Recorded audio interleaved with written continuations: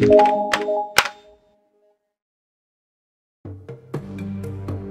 this is the actual fossil specimen of Lucy, and these are the actual fossils, and it's very clearly not just a single tooth, although there are some teeth in that jaw.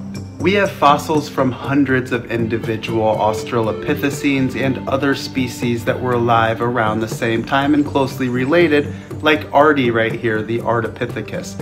And these aren't modern apes, despite what young Earth creationists might have told you.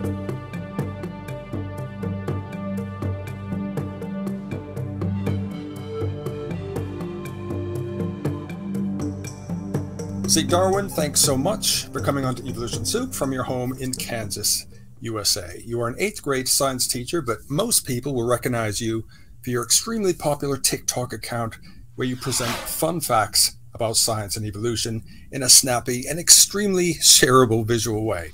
So, how are you doing today, Zeke? I know you just got back from Wyoming, and I believe that you stayed at the field house of a very famous paleontologist. Isn't that right?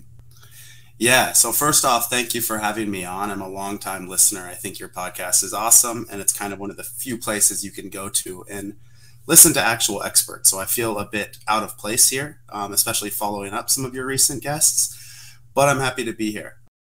So yeah, I just got back from Wyoming. I was up there kind of helping out with some field work with my buddy Luke Weaver. He's an expert on multituberculates, and we were hoping to learn a lot about the PETM, but that trip got cut short. I was only there for a couple of days. My family got COVID, so I came back to kind of help out with them. And then I got COVID, finally kind of recovering after some of that Paxlovid. So if you notice that I'm out of breath or having to like stop, that's probably why.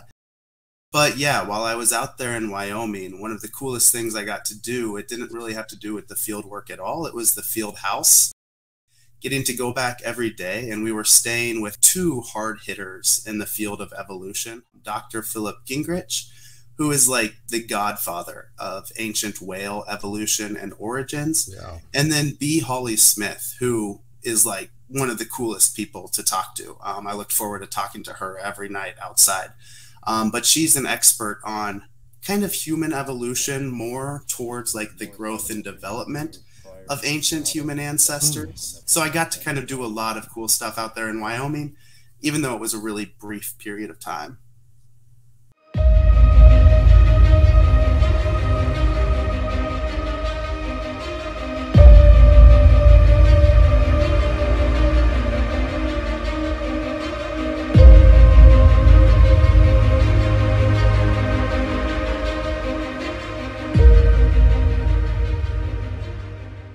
Well, before we dive into the world of social media and evolution, let's just hear a little bit about your background.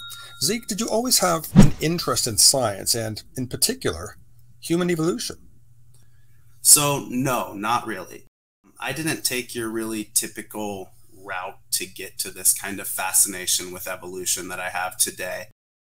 Really, most of it came along after college. I grew up in a really small town in Kansas, Sabetha. And like as a little kid, I was really interested in science. I was really interested in animals. I was the kid at the museum who could like name all of the dinosaurs. But being from a small town, like as I got older, my friends got more into sports. So I just kind of followed along, and that's what I did. So middle school and high school, science wasn't a priority. It was always my subject that I thought was most interesting, but it wasn't much more than that to me. I actually kind of, as I started going towards college, I realized I wanted to be a teacher just because a lot of people, it was something that they said they thought I would be good at. I had the personality for it. And initially, I wanted to be a teacher because I was really struggling with Tourette's at the time. And I watched like a Hallmark movie called Front of the Classroom, I think. And it was just about this teacher who won Teacher of the Year. And it was kind of showing how his struggle with Tourette's and some of those kind of things a lot of people don't think about helped him really connect with students and make a difference. So leaving high school, going into college, baseball was on my mind. Teaching was what I was going to do after college. And then it wasn't really until I started teaching and having to teach evolution, which was a subject that I'd never learned anything about, and Do you know anything about the Westboro Baptist Church over there? Have you ever heard that name? Yes, I interviewed one of them on my other channel. Oh, okay. So, Yeah. so I taught down the street from the Westboro Baptist Church, and they obviously typically aren't the biggest fans of evolution or evolution being taught. So going into my first year of teaching, I was really, really nervous about that. I was anxious there was going to be confrontations, and I just wanted to kind of know as much as I could in case that happened. And when I started trying to kind of teach myself about evolution, that's when I really fell in love with it. So it wasn't before college, really. Oddly enough, I was already a teacher when I got super interested in science. So it all worked out, but it was a weird route to get there, I suppose. Well, you're teaching science, which includes, presumably, evolution for the 8th grade in the state of Kansas. Now, this particular state is part of the so-called Bible Belt and has somewhat of a reputation for its low view of evolution. So what has it been like for you teaching the science of evolution in a state like Kansas? So not only do I have evolution in 8th grade, I've also had climate change. So you're always going to kind of run into these situations where you're teaching something to a child that that child's parents don't necessarily agree with. And that's happened a lot here in Kansas. And most of those experiences, they usually go pretty well. I became like friends with some of those parents that had been kind of barking at me at Meet the Teacher night in the past. Like, I don't know, you talk to them enough, they realize, you know, you're just teaching science at the end of the day. But during the pandemic, I saw a big change in that. What used to be more just like conversations and like, hey, why don't you teach both sides? Why doesn't my kid get the creationist side in school? Has more turned kind of that hateful rhetoric. And I think it's really because of this like hyper politicization of science over the last couple of years, where now I feel like I'm seen as the enemy more often. Just this last year, or maybe it's been 2 years by now, the local news station for the city I was teaching in, they wanted to kind of run a story on me for my TikTok account and like how I've been able to reach teaching people during the pandemic. 4 years ago, I would have loved that opportunity. That would have been a really cool opportunity. I feel like the community would have been like happy. Feedback would have been good. Yeah. But these last few years, you know, I told her, I'm like, look, this is going to get posted on Facebook. They're going to see that I'm teaching evolution online. They're going to see that I hit climate change every once in a while. And like at this point, post-pandemic, like it's just too like, you don't want to put a target on your back like that, I guess, is the best way I could say it. You are just kind of inviting those hateful comments. And then what I also get is then I get people who like aren't necessarily even from the city I'm teaching in, who like want to reach out to my principal or to my school board and just say terrible stuff about me that's not true, but it's, you know, it's this us versus them that has kind of, I don't know, that's how it feels like as a teacher sometimes. It just feels like there's a group of people who is against you, and it didn't used to be that way.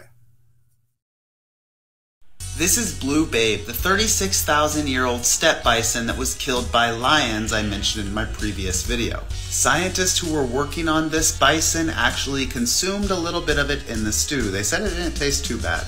I'll throw in a few more mummies before we get to my favorites. This is a mammoth. Here we have a baby woolly rhino named Sasha, and an adult woolly rhino to go along with that. But these two cave lion cubs are my favorite, and it's honestly like super sad. These are preserved so well they still have the beans. Look at them again, those beans. Those are over 30,000 years old, and they're just as cute as your pet cats. These two cubs were only a week old when their den collapsed, burying them where they'd be frozen and found over 30,000 years later. They didn't even have their baby teeth yet. Their eyes hadn't been opened. A CAT scan showed that they had just recently been given milk by their mother. So yeah, this is just like a really sad one all around. Okay, let's explore the world of Zeke Darwin on TikTok. Zeke, how did you come up with this idea? And for anyone who doesn't know, what kind of topics do you post about? And also, what kind of posts get the most views and shares? So first off, kind of the motivation here. I feel like everyone who's on TikTok says the same thing. They downloaded the app, they didn't expect to ever post on it, and then they somehow got sucked in. So I downloaded the app during the pandemic. And then when I was teaching over Zoom, it was really hard to reach the kids. They had other things that they cared about a lot more than their online virtual homework, which they knew it really didn't matter much that last year. We were all like, it was a mess. So I had previously, like one Friday a month, I would let the kids kind of find any science article they wanted to. And then they got to teach me about it in a couple of paragraphs. So it was kind of them summarizing the article they were interested in. And that always got better work, because when they're interested, they're doing better on it. So during the pandemic, I tried to kind of change it and offer the option to make a 60-second video, which could be a TikTok, where they broke it down and summarized it. And with middle schoolers, you really need to provide structure. So I was like, all right, if I'm going to give them this option, I need to make an example. Otherwise, I'm just going to get some off-the-wall things sent to me.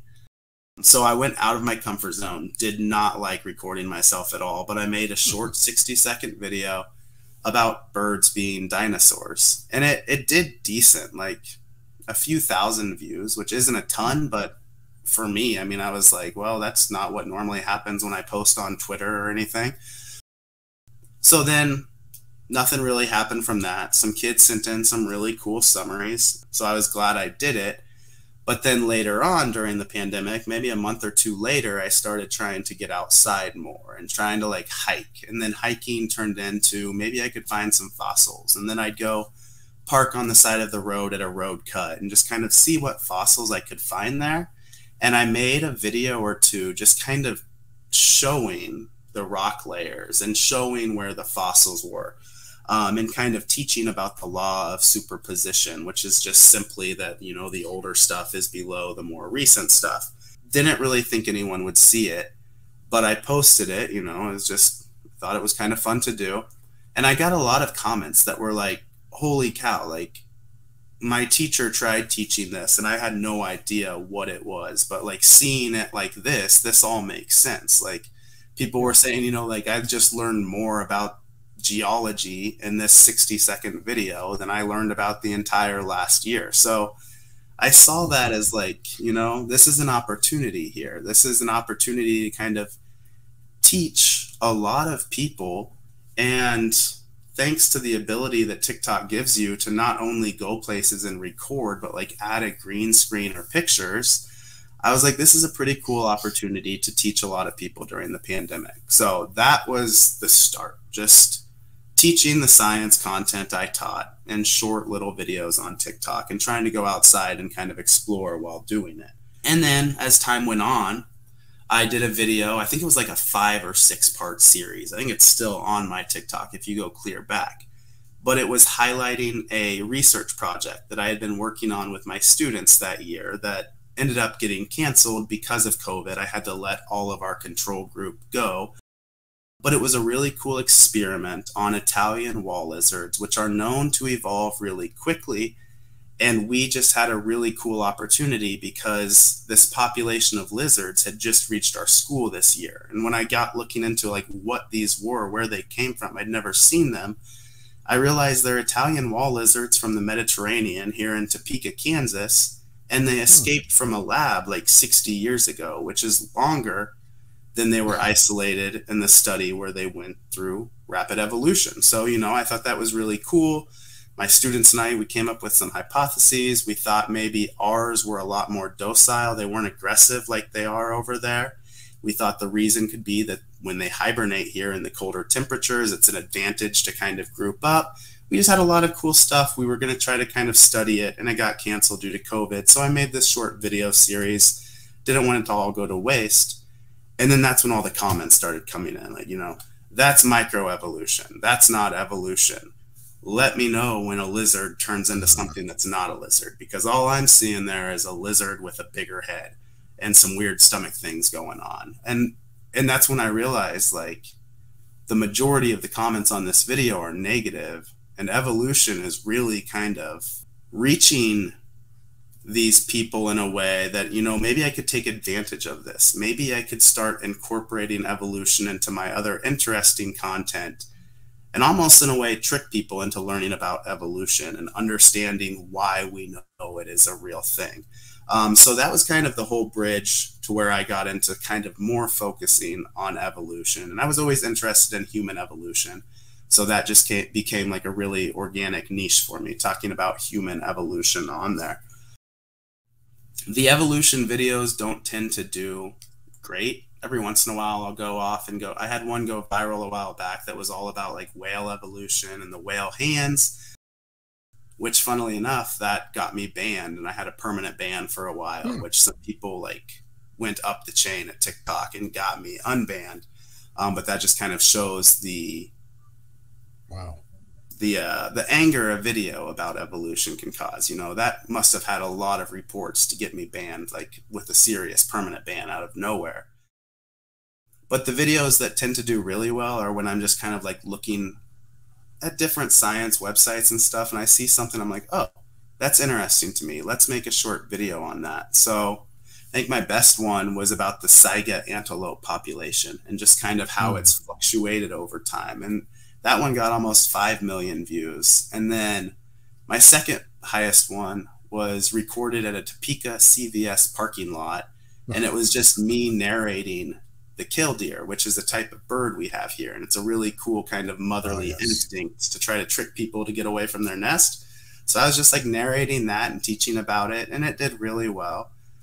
And then a video about a car wreck when a truck was hauling a bunch of hagfish and why that resulted in the street being covered in this mucus and slime, like just strange stuff like that, where you can take a really odd story and then kind of sneak the science into it. That's really kind of what does well. The science and the evolution is embedded in it, in the story.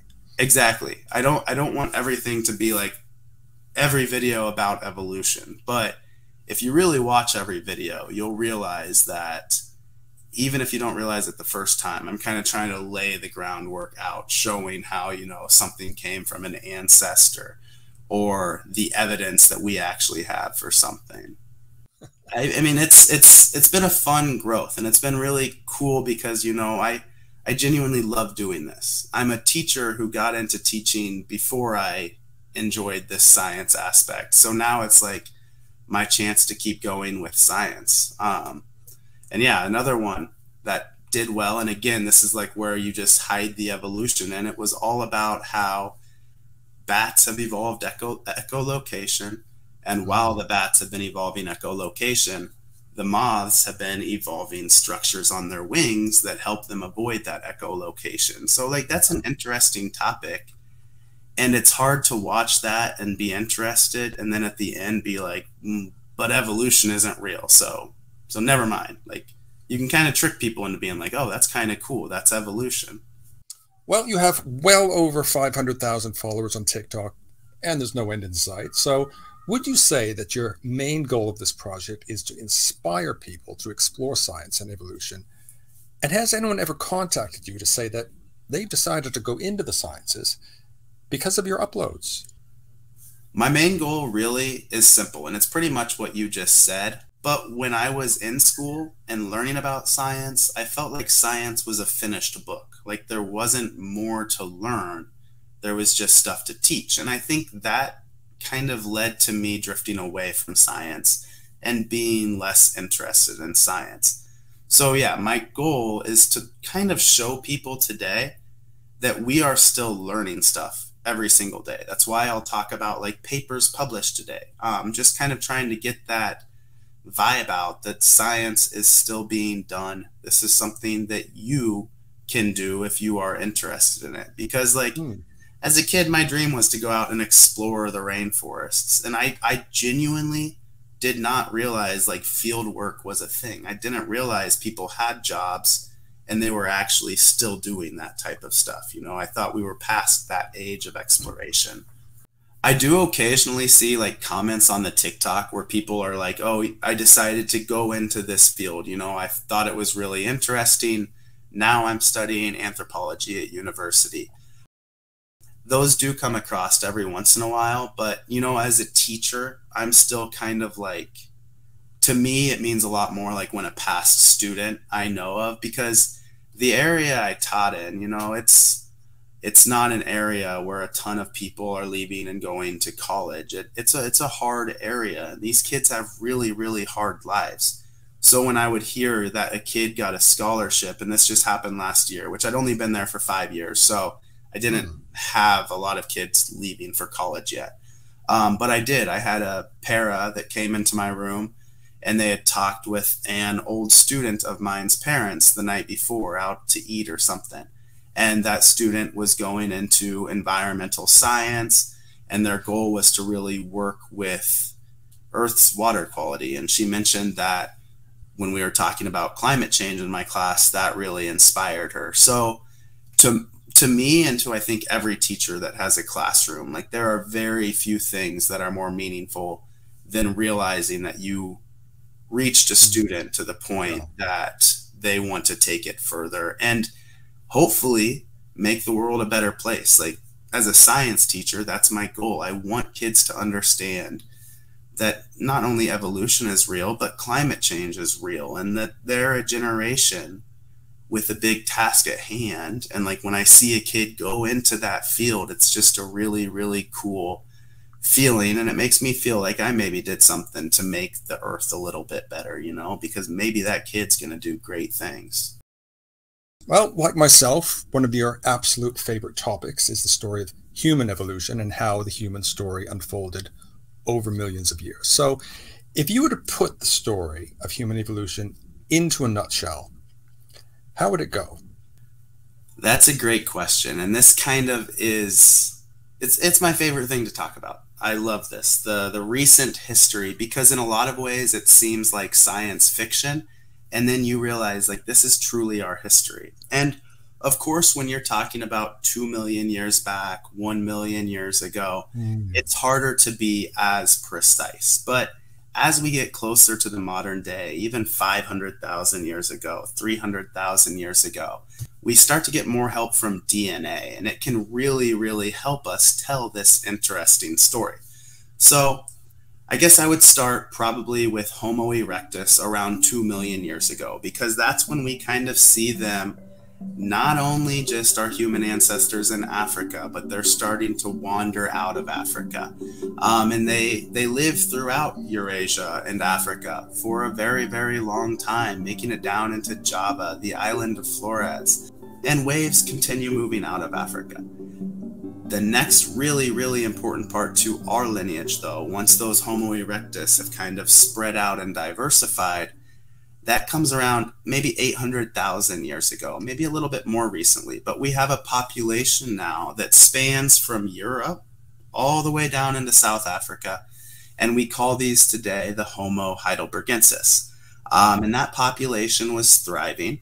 And then more recently, maybe 500,000 years ago, maybe 600,000 years ago, maybe a little bit further back, climate shifts seem to start to kind of fragment that population and create a lot of smaller, isolated pockets. We see this across North Africa. I'll send you a paper to link that's a really interesting paper showing these climatic effects on these populations. But essentially, we go from that one population that's spanning from Europe into South Africa, and now we have a population clear out east in Asia. That population moves on to what we call the Denisovans. We have a population in Europe that continues evolving into what we call the Neanderthals. And then we have a population in Africa. And really, we have at least one population. We know there's another one. We don't necessarily know where they were isolated at.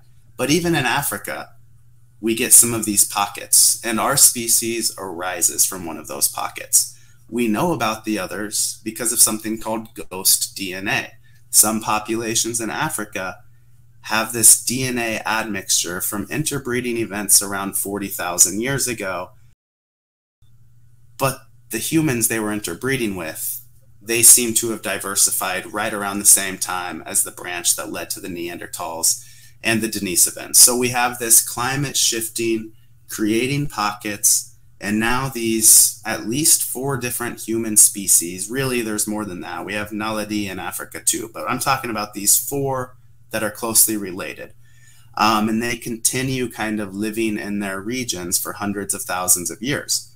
That DNA I mentioned, that shows us that around 200,000 years ago, maybe further, some sapiens were moving north and interbreeding with Neanderthals, but those sapiens aren't all that relevant to us today. It seems like those early lineages died out shortly after interbreeding. The next really big point is closer to 70,000 years ago. Climate's still changing. Temperatures warming a little bit, which is leading to Neanderthals and Denisovans moving up mountain ranges, eventually meeting at Denisova Cave where they would interbreed. And we also have sapiens moving out of Africa now. And this time the group is really successful. And this lineage doesn't die out. Instead, they spread through Europe. They spread through Asia. They make it into Australia. And all the while, they're coming across these other human species. And most often, at least from what we can see, I suppose that's a hard claim to make because we don't see in the DNA when they don't interbreed with populations. But we do know that some of these populations, like the Neanderthals and the Denisovans that went extinct, our species interbred with them. So it's a really cool story, and that DNA helps us kind of pinpoint where we were and when we were there. So I feel like a lot of people, when they think of this human story, they think it's a lot of guesswork and just like, oh yeah, I mean, they basically say we came out of Africa at some point because that's where the earliest fossils are. But there's a lot of really cool evidence that helps us tell that story. And that's kind of like, we were talking about my TikTok earlier.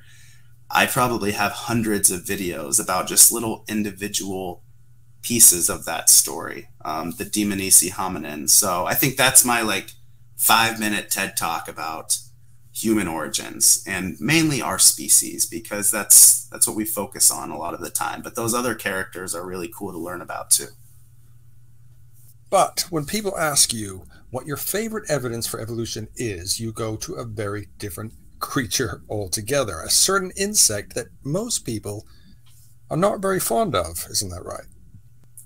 So yeah, as a middle school science teacher, I feel like you have to get kind of creative with your examples. And one of my favorite examples, and we just got a lot more evidence for this recently with the new paper that was published, but it's actually lice, because the story of lice is really interesting. These little bugs, they spread many different species. We aren't the only species with lice. Like lots of mammals have lice, and they have been evolving alongside the ancestors of all of these modern animals since at least the time of the dinosaurs. The paper that was published recently, they proposed that lice either came to mammals from birds or from feathered dinosaurs. So there have been a few different events where these insects transferred from birds or dinosaurs to mammals and then just kind of cling on for the rest of the evolutionary tree. One of the coolest examples of this is one of the only purely marine insects, and that is the lice that you find on seals. They weren't always marine insects.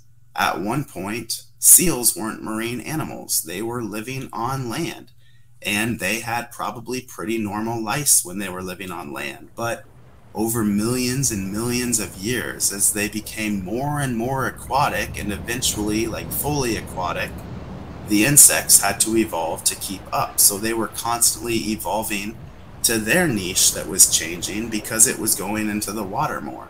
So yeah, today, I think it's the only fully marine insect. I could be wrong, but I think it's the only fully marine insect is that group of lice that we find on seals. And there's all kinds of little cool, interesting stories in evolution you can tell with lice. Lemurs, they got their ancestral lice from a different animal than most other mammals. So there was a second, probably there were quite a few times, but that was the second time where lice transferred over. And there's a very disturbing story about gorillas, isn't there? Yeah. And again, middle school science teacher, Some classes this works with, some you don't even touch it. But with humans, we have a variety of lice, and that's not necessarily the norm in the animal kingdom. Typically, there's like one species of lice that's been evolving and adapting to this organism. It's kind of a pair. With humans, we have two species. Head lice, which has a subspecies that has kind of adapted to the niche that we created through our clothes, and that's like our OG species. That's the species that has been evolving alongside our ancestors for tens of millions of years. But then there's a second species of lice. It's more commonly known probably as crabs or pubic lice. And when they analyze the genome of that species of lice, it's not all that similar to the lice that live on our head. In fact, it's most similar to the lice that we find on gorillas. So what that means, logically, is that at some point, after the ancestors of gorillas and the ancestors of humans split and went on about their own way, there was a point where they could have just been sharing bedding. They could have been sleeping in the same nest a day or two later. But at some point, a human ancestor came too close to a gorilla ancestor. The lice moved. And then as gorilla lice continued evolving, that next population continued evolving with us. And that is the crabs of today. They live in a different niche than the lice that live on our hair. And that's why they weren't always our crabs. They came from the ancestors of gorillas. This might generate the most bizarre fan fiction. You realize that, don't you? Yeah. I mean, I always try to throw in, you know, maybe it was a nest. Maybe it was a nest. We don't know for sure what happened. Hopefully it was a nest. Well, it's been really exciting for me as a fellow content creator to talk to you about your platform. And I just want to thank you for putting science out there in such a fun and digestible way. So what's coming up from you in the future? What can your subscribers look forward to? I kind of have my platforms across two places right now, TikTok and YouTube. And that's because when I got that permanent ban, I realized like my online platform is not that strong. I could be gone in an instant, and then I'm just a science teacher in Kansas again, teaching in my classroom, which is still a great thing, but I like this ability to reach a larger audience. So with those TikTok videos, especially now, it's been more kind of scrolling papers as they're published, and when I see one that I think is interesting or I think other people will think is interesting, I try to kind of read the paper and then dissect it and break it down, kind of like a middle school teacher would. So that's kind of what I've been doing on TikTok, and then just occasional human evolution ones because I like that. But YouTube is kind of where I've been trying to put more of my effort recently. I've learned that YouTube takes a lot more effort than TikTok. But my videos over here on YouTube, if you like that human evolution breakdown, you know, just kind of like a middle school teacher showing you the evidence, that's kind of what I try to do with these stories in human evolution. So the one I'm working on right now is actually about White Sands National Park and some of the different footprint trackways that have been found there. I've done TikTok videos about them in the past, and people really enjoyed them because, you know, footprints are really underrated. The fossilized footprints, they're kind of seen as bland, but you can get really good trackways that illustrate a really cool story from history. And that's kind of what my next video is going to hopefully be about. So do you think, Zeke, going forward that social media platforms like TikTok and whatever comes next will make people even more informed than they are now? That's a really good question, and I don't think there's an easy answer. I think it has the ability to make people more informed, but at the same time, just as people are trying to educate people on YouTube and on these other platforms with honest science, other people have kind of found this way in to try to do the opposite and try to maybe spread their more dangerous ideas sometimes, maybe just more disinformation at times. I feel like for every person trying to teach evolution to people online, there's someone trying to teach why evolution is a hoax. And So it's I like think 10 to 1, isn't it? They're a more vocal minority, so it seems like there's a lot of it out there. But it's just in many cases, I think they have multiple accounts, and they just carpet bombing, really, don't you think? for sure. It's not something I want to do too much time on, like on my YouTube channel, but I did do a recent debunking one on a creator who, for years now, has been putting out videos that cast doubt on the science and that spread really, really dangerous ideas about superiority among different groups of people. And I did a video kind of exposing it, honestly. I played his own words, so I wasn't like twisting his words or anything. I just would play 20 seconds at a time or so and explain, one, Yep. that he was lying, or how he was misleading, because sometimes it's not always lies. It's just if you're a pretty smart person, you can twist words around. And when I made that video, I mean, you can go look at my channel right now and go to the comments. It took until another really good creator, North02, published my video on kind of his community page to get some people seeing it, that it really made a difference for, because the majority of the comments are just people who claim to have watched it and then just are lashing out against me. So it's that really, really defensive mindset, I suppose. And my hope is that we can reach, and we as in the people trying to put out good, honest content, can reach the people that aren't necessarily clear over there on the extreme side. Maybe the people who are more towards the middle, we can pull them over and kind of try to turn the tide that way. Because like even on TikTok, there's accounts way bigger than me that post all kinds of like, last year they posted a giant tooth they bought on eBay, and they were going to do all of this science to like prove that this was a giant living in the Americas. And I stitched him really quick, and I showed him a bison tooth and showed him that he was holding a cow tooth. But again, his million viewers don't care. He's stitched my video one time. I did a video on the Ashfall fossil beds, which is a really cool site in Nebraska. And he stitched it to all of his followers, explaining that it was actually evidence of the flood. If they want to believe him, they're going to. So just try to get the people in the middle, I guess. Zeke Darwin, thank you very much indeed. Thank you so much for having me on.